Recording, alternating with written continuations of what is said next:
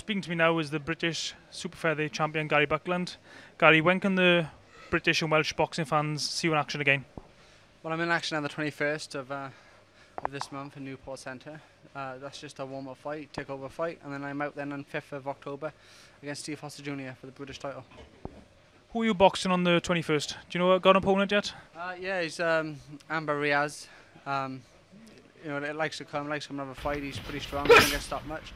So hopefully I can go in and get a good one. After your fight on the 21st, who do you hope to fight next? Steve Foster next, Jr. Hopefully then if I can beat him, it'll be the European then towards the end of the year, hopefully.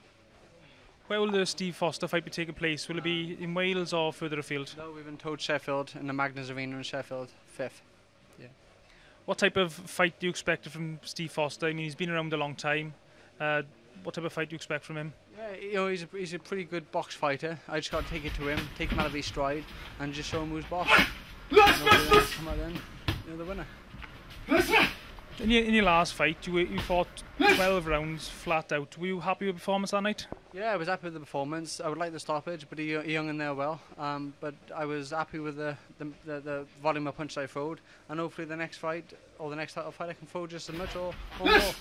I just watched you spar now, so very hard rounds. Do you think you're improving all the time and getting stronger all the time in the gym? Yeah, we've got some good boys in here. Justin Hughes, like heavier, and we've got Frankie Borg, and also featherweight champion of Britain is Lee Selby. So it's good, great sparring, and once you spar these boys, it makes it easier for when you jump in the ring. Do you still work with your strength and conditioning coach, Darren Wilson? Yeah, I still work with Darren Wilson twice a week, leading up to a fight. I think it works out at the end of the day. What's the big dream for Gary Buckland in boxing? Well, the big dream was first of all his British title.